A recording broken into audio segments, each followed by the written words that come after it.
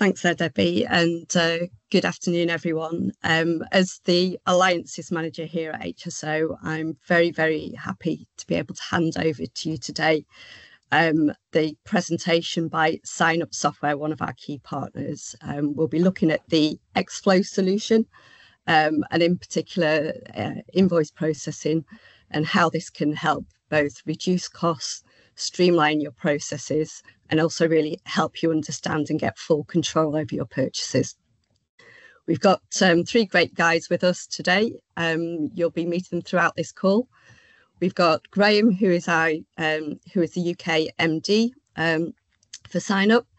We'll be looking at Patrick's demo. He always does a fantastic demo, so keep your eyes out for that. But I think we're going to start with Richard, who's our channel partner manager. So can I hand over to you there, Richard, please? That's great. Thanks very much. And thank you for everyone for joining on today's session. Yeah, we're delighted to be here to talk to you and introduce you to ExFlow solution from Sign Up Software. So as Jules quite rightly said, I work as the partner manager between Sign Up Software and HSO. Just a quick introduction for Sign Up Software. We've been operating in the dynamic space for over 20 years now, and our experience is solely focused on AP automation. We have been working with over 2,000 customers, working in the D365 AX through to F&O space, so well practiced in helping our customers streamline their AP processes. Some of the customers we've worked with, just to name but a few, again, can range from small customers to obviously the largest customers that have maybe higher requirements, but also global rollouts as well, going across different continents, which therefore might have different legal requirements as well. So it's important to understand sort of the broader requirements when it comes to AP automation. It isn't necessarily just the processing of invoice, it's making sure you have the compliance in place, of which again we can offer some really good advice to customers, to our customers, sorry, in a best practice solution. So just a brief slide as to why would a customer or a D365 finance user consider something like ExFlow. Well, ExFlow is built on the foundations of D365. It's a certified ISV solution, which means that we make great efforts to ensure that we adhere to Microsoft philosophy of Microsoft Evergreen or one version. So, we're always making sure that we've got compatibility even before you get the release to yourselves. And that's obviously one of big consideration when looking at finance operations is making sure you've got a solution that lasts, and ExFlow is certainly one of those. Like I say, we're offering ExFlow for over 20 years now. We've learned a lot of things over the years, all the different clients that we work with, like I say, in different continents, different geos, and that's allowed us to offer a really robust solution that can usually cater for lots of different scenarios, because every customer is different. So it's important that we spend time with you as a customer, understand what your requirements are, but also share with you our knowledge and expertise in how we can look to maximize your investment and streamline your processes. So ExFlow is extremely scalable in that you can use it for invoice capture in terms of receiving PDF-based invoices, or if you've got invoice coming in via EDI or XML, it's adaptable from that regard as to how you're receiving those invoices into your business. And likewise, it's very often the case that not all approvers are core finance D365 finance users. So how can they look to utilize the solution? We have a great web platform which allows simple, ease of use approval of invoices, which again can be scaled out from sort of 10 users upwards quite easily. In fact, we've got customers with hundreds, if not thousands, of users that are part of that approval process. So that's something that we'll touch on today. We also want to ensure that you've got, and you want peace of mind with any ISV solution, and because we're built into D365, we follow the same security model as D365, ensuring your compliance as well. So one thing I just want to touch on before I hand over to Patrick for the live demonstration is, for those of you that sort of done your own research and looked at the market, that Microsoft themselves have recently introduced their own version of invoice capture, and we've not just done our own research, but we've also had feedback from customers that have carried out their own proof of concepts as well, and they've immediately come back to us to say that the solution just isn't fit for purpose. It's not ready yet. It learns, but then you have to reteach it again because it's forgotten. And for such a key process for a business, you just don't want that downtime or headache to have to reteach or have the worry that something's going to go wrong. And again, having done this for 20 odd years, that this is very much a proven solution, which again, like Microsoft, has its own roadmap, and will continue to improve and progress as new features come out. So I'm not going to go through all these points today, but I've got them on the screen at the very least for you to refer to. But the difference is that we can capture data at all levels and also apply logic at the different levels, not just at header, but also line level as well. We also have the ability to put custom or create specific settings, so that if you have a scenario whereby you've got delivery charges, we can create additional lines on the invoice to better cater for the correct coding of those lines, which again is just not something that's possible within the standard Microsoft offering.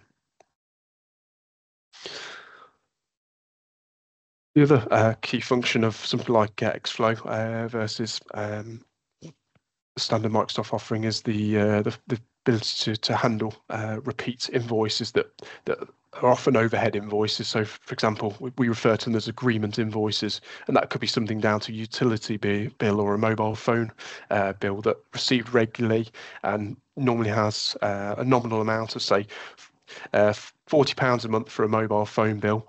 Well, if that's all within that tolerance of £40, then why should that need to go through a lengthy approval process? However, if that agreement was ever exceed, say, £50 or even £60, then you may think, actually, we do need an approval process just for that scenario, and that can be put in place with the ExFlow solution.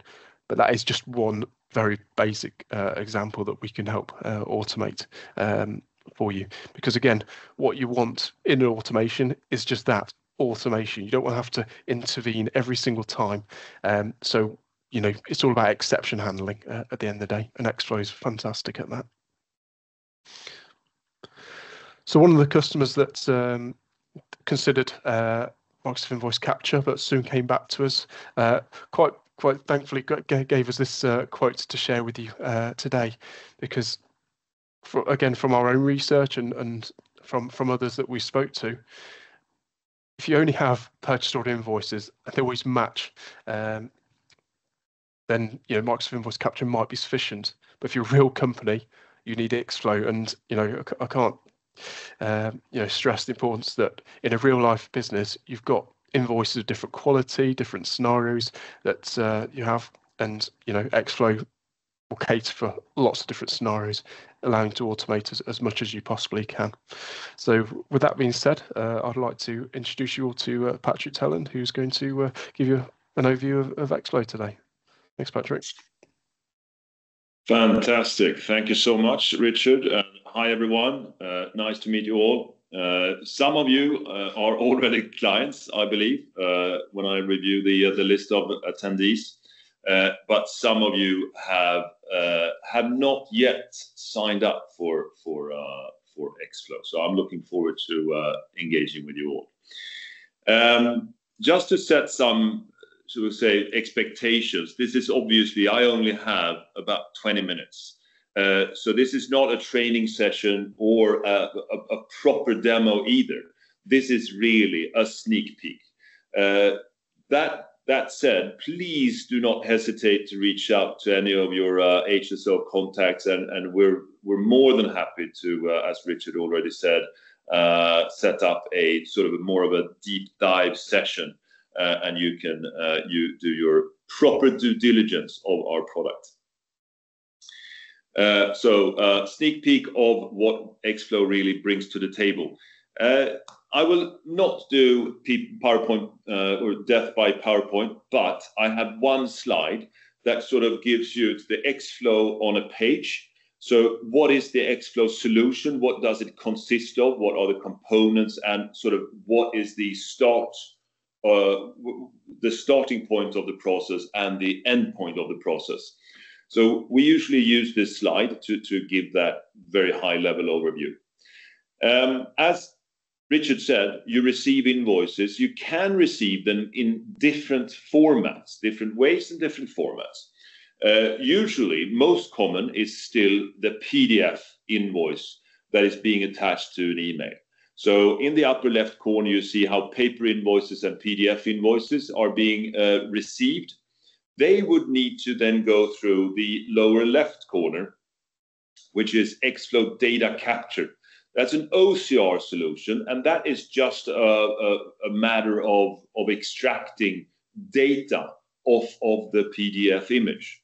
And that really is very much the sort of the activity, the function that Microsoft Invoice Capture also has, which Richard alerted to previously. But so the PDF invoices need to be processed in an OCR software. That's one, before being processed into or pulled into the big orange box, or orange or yellow, where that would represent your D365 solution. And inside your D365 solution, you have the ExFlow module, where you will import the invoices, you will validate the relevant data. Is this a relevant, or is this an active vendor? Is the bank account correct? Is the VAT number okay? Is it a duplicate invoice? Is it a valid purchase order? All those types of validations. It could be validations that are it's your business rules. It could be VAT rules. It could be compliance, SOX compliance. It could be all types of validations, and you're in charge. Really important message is that ExFlow extends standard D365. So all the validations and business rules that are in play and in place in D365, they're also in play when you have ExFlow. ExFlow just extends, so you can have additional validation rules set up. It's always tough to give examples, but of course we don't want to interfere.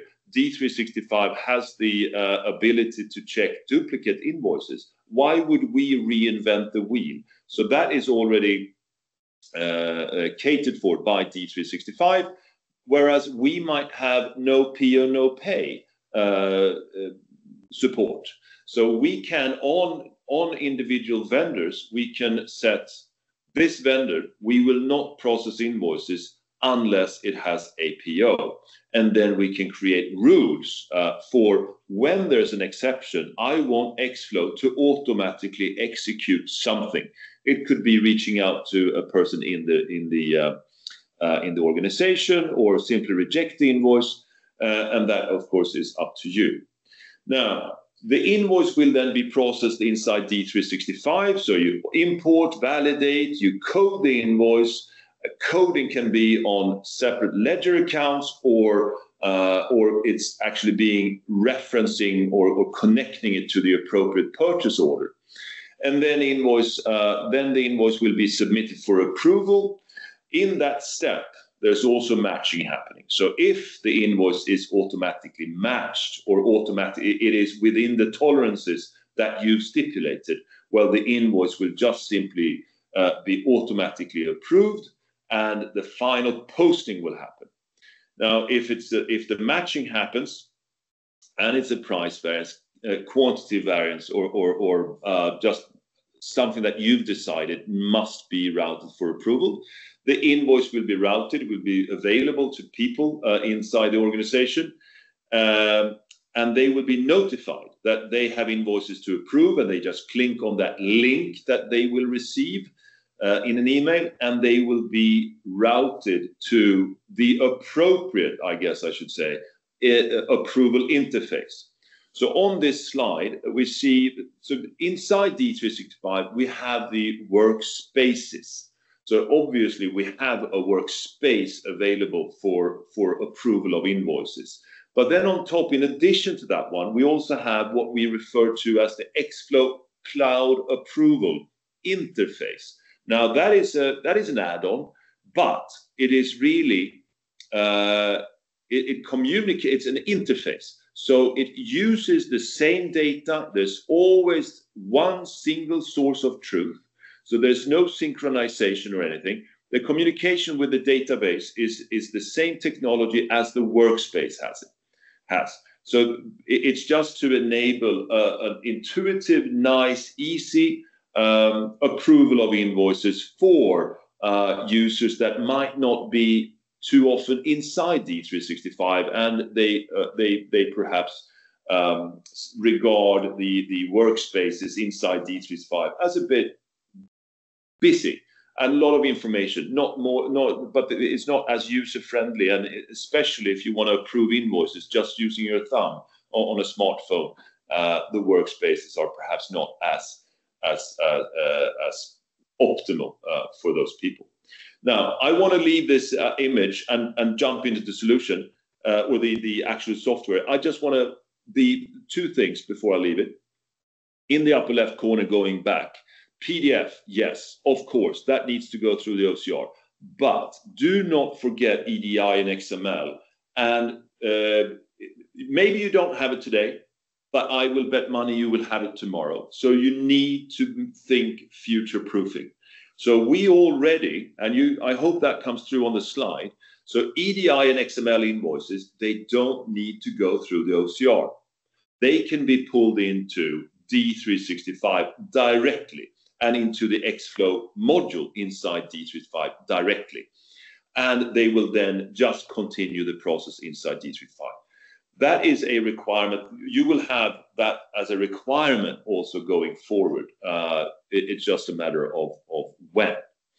That's one thing that I want to highlight. And then I also want to highlight the last box inside the yellow, which is analytics and insights. So people are always talking about automation, but there are different angles to automation. You can have the touchless scenario.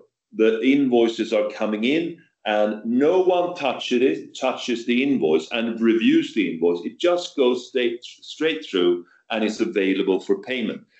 Absolutely, that's what we want to achieve. But we also need to have an automation tool that helps you achieve automation. Analytics and insights are really based on our experience, these are the KPIs that you need to look into and the different angles. You have your internal organization. Are you guys good at procuring things? Maybe that's where you have a couple of issues. Or it's your vendor relation. It's the vendors that are the problem. Or it's your internal business that are just simply not approving invoice. Or it's the AP team. Most commonly, it's not, in all honesty. But the AP team sits on the answers. And analytics and insights, we have it as part of the process because we need to sort of communicate that it's a feedback loop.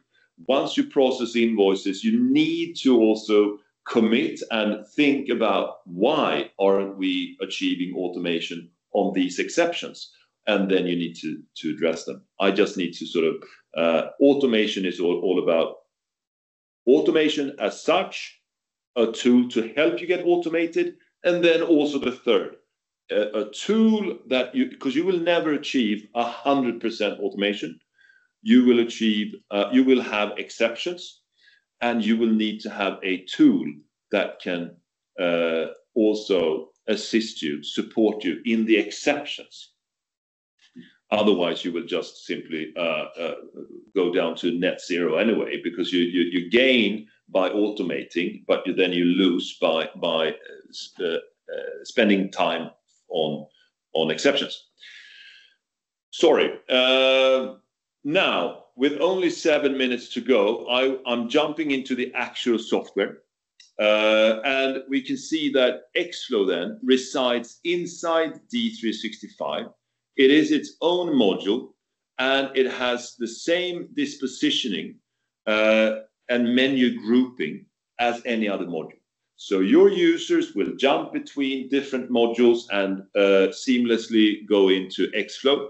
And this also enables us to use same data. So same naming conventions. So when a user does do a drop down, for example, in ExFlow, the drop down, let's say that it's selecting vendors or you're selecting VAT codes, it's the actual D365 values and fields that we use. So on the slide, we had a horizontal process going from left to right. I'm now in the ExFlow vendor invoice management workspace, which is where the accounts payable or purchase ledger teams would normally sort of go in and start their day in the morning and see what kind of workload do we have. So we have, and in this case, rather than having a horizontal process, you have a vertical. But really important is that this is the 360 view. The AP clerks, administrators always can have control. They are in charge. This is their kingdom. So invoices are coming in, waiting to be processed from the OCR step and XMLs. But then you have the pre-coding. So the invoices need to be coded, assigned, and submitted for approval. If there's an exception, it gets stuck. So let's just have a look at, we have an exception that happens to be assigned to me just by accident. It's not because I'm doing this demo. It was just by chance. And I can then look at this invoice. Either I can actually see straight off the bat, duplicate. Okay, that's something. I can also, just to be I can just click validate, and we can actually see matching details. This invoice was already used on which date, and it already exists. So it really is all about capturing in these exceptions, capturing the exceptions. And obviously there will be a great deal of work for the AP team still to do. If it's a duplicate, we will not process it. So it's up to the AP team to look into those issues. But we can see that the invoice has actually come in. It's been linked to the vendor. You have the invoice number, you have the dates, currencies, and so on. Nothing strange, honestly. And then it's being duplicate or flagged as duplicate. But we can actually see that the invoice has been coded. It has been automatically coded by the system, by setting up rules or by setting up machine learning, which will actually render in ExFlow suggesting coding based on your historical invoices. We also say that approvers have been selected. So immediately when the invoice comes in, ExFlow will apply coding, will assign approvers that are appropriate, because and that really is your policy or your delegation of authority. That is no longer just a paper product, but it's actually enforced in the system. And of course, you can have different approvers on very granular details. If it's a quantity variance and the item group is this, then it should be looked into by this guy. If it's a price variance, it should go down up through a signing limit hierarchy, for example. So, those exceptions will always exist. But then invoices will also have been automatically, so without me needing to look at them, this is just the exceptions. I only need to work on the exceptions. But, and you decide what an exception should be. Is it because no P or no pay, for example? But then you have, once the invoice have been processed through that first step, it just continues automatically into a workflow, and they are becoming active. And someone needs to look at them. I can see now that I have 3 active invoices. I can also see on the subtiles that 1 quantity variance, 1 price variance, and then a third of something else. I decide what kind of tiles that I want to have in my workspace. What kind of grouping would give me valuable information and would bring value in my everyday life of working. I can now see that I click on that tile, we can see that invoice status is active. So someone needs to do something. And this is where the AP team really can have the value of this, having the 360 view again. Always, at all times, at any given moment, just go in and see where's the invoice and who am I waiting on? Is there any comments? So we can look at one invoice. It's a coded invoice and I'm waiting for that approver to do something. And then I have another invoice. I can see, oh, this is not just a regular cost invoice or expense invoice. This is actually a cost center purchase order invoice, and it has a price variance. Therefore, it has a completely different approval chain than the previous invoice had. We have a third one, which is just to bring an example. This is a quantity variance. And I've decided if it's a quantity variance, it should be put on hold for a certain time because the system should automatically wait for a receipting to happen. So those are the 3 active invoices. And then I must, for the sake of it, also look at final posting invoices. And we can see exactly who has approved the invoices, when was it done, and by whom, and any comments that were made, and so on and so forth. Of course, we have the invoice image available at all times. I'm rushing myself because now I see that it's 30, and I will then, this is the approval interface that we have highlighted a couple of times, and just reloading it. This is then, it's the same thing as approving the invoice inside a workspace inside D365.